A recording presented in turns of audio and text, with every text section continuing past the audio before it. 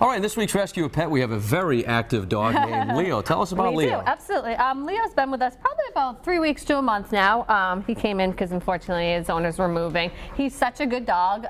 He is fantastic with other dogs. So definitely another dog household would be ideal for him. Probably a home without cats. He gets a little excited.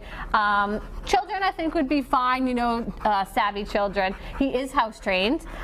He walks well on a leash. He actually rode, you know, very well here in a car, but like you said, he is very active, so definitely, you know, some training would be a good idea for him. But he's just overall a fantastic dog. He loves toys, loves raw hides, you know, and at the end of an active day, he would just love to hang out on the couch with you. So he's just a really good boy, and we're hoping someone will come and scoop him up. All right, so for more information on Leo or any other animal at the Providence Animal Rescue League, log on to that website right there, parl.org, or call that number 401-421-1399.